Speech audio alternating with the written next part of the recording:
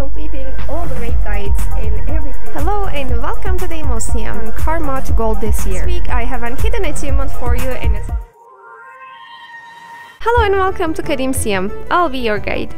On challenge mode, nearly everything has more HP as you can see, but bosses having more HP is not the actual thing that makes this fight hard to deal with.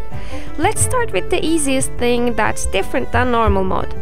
In challenge mode, falling off the platform is an instant death, so you have to be careful not to fall from that little space between platforms. I kinda managed to tumble down from that little creek even though I'm a huge nerd, so I warned you. Secondly, not CCing bosses is an instant wipe because, as you know from the normal mode, if you do not CC mini bosses, your kiter and your group gets showered down with meteors. Here, neither you nor your kiter absolutely won't survive because everything hurts more. So again, fast CC is direly important, even more than normal mode. About your kiter. As you know, when lava worms reach Qadim gains damage stack, which makes your kiter's job harder. Now on CM, Qadim will gain more stacks with each leaked worm, so it will hurt even more. So your kiter has to play near perfect to be able to survive it. Now, about lamp.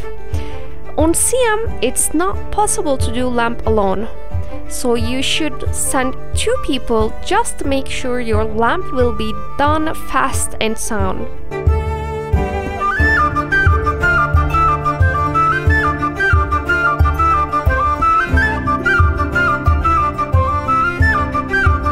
Lastly, about the group that's stacking on mini-bosses, there will be a giant fireball bouncing around from one platform to another.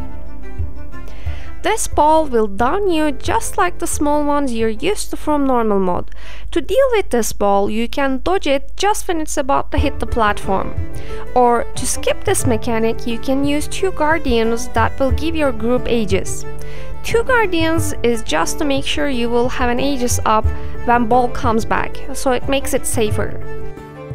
When Qadim comes to the middle of the platform, you know from the normal mode there will be greater magmas coming from each side. Nuke these magmas because they will push and kick you around. Having stability here is insanely important, but just in case, don't let these mobs stay alive for long because they will risk you pushing off the platform.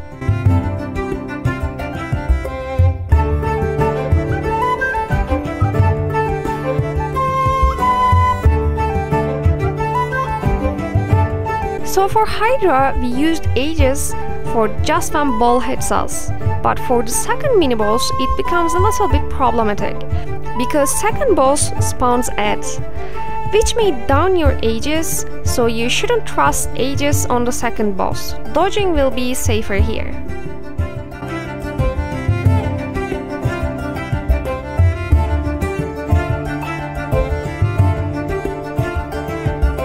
So this boss is challenging because your party will be divided into few groups for each phase of this fight. There will be your kiter, 2 people on the lamp, and then people will separate for pylons, and then on the last phase there will be people going in the lamp, 2 other tank and a DPS staying on the platform, and then there are still kiter. All these groups will have to deal with mechanics divided. That's what makes this fight hard. So which makes coordination is the star of this fight. On the last phase, you need to phase through the lamp fast, but your tanks on the main platform will be dealing with 2 wyverns and also a flame ball still bouncing around. The thing is, wyverns have this wing blow skill, pushes you off the platform, and also some CC skills, which without the flame ball, it's actually possible to survive if your tanks do 1 or 2 mistakes, but with the ball around, your tanks will have to keep a dodge up at all times and will have to be much more careful.